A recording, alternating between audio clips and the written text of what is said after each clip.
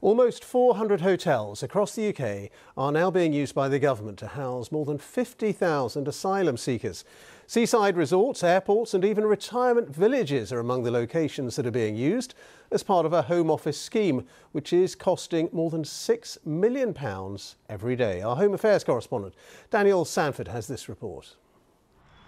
Welcome to the Wiltshire, a hotel, golf course and retirement village set in rolling hills near Royal Wootton Bassett, home to more than 100 mostly older residents, now also home to more than 80 asylum seekers who moved in December.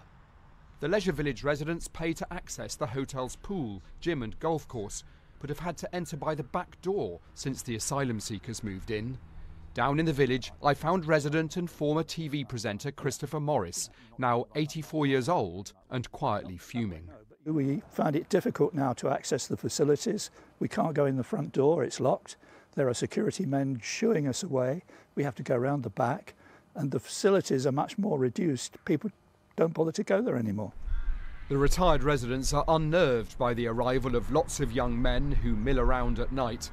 But they're not the only ones who say the hotel is completely unsuitable for asylum seekers. I found 25-year-old Simpay from Sudan heading to catch a bus to Swindon. He's been in the hotel for 3 months and says its isolated location means there's no way of learning about British society. There is nothing to do here, actually, nothing. We stay the whole day at the room doing nothing.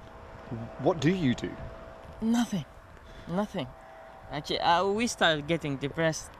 I've been talking with them to see some therapists. The Home Office has rented hundreds of hotels to house tens of thousands of asylum seekers, but few can be as strangely located as this, wedged as it is between a retirement village and a golf course. To provide beds for more than 51,000 asylum seekers and rising, the Home Office has booked out hotels in seaside resorts and cities, in villages and the countryside, at airports and on golf courses, anywhere they can find willing hotel owners. There are 395 hotels in all, 363 in England and 20 in Northern Ireland, but far fewer in the other two nations, 10 in Scotland and only 2 in Wales. The Leicestershire village of Kegworth is one of the latest places to have the local hotel's business model changed overnight to housing asylum seekers.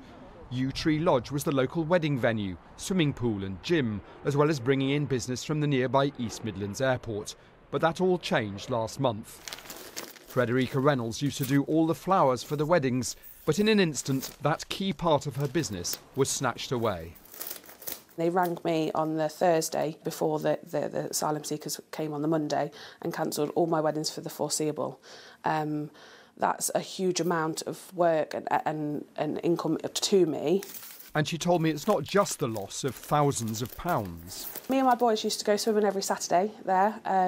I've got 2 little ones, and every time we drive past there, they want to go swimming, and unfortunately that's closed now.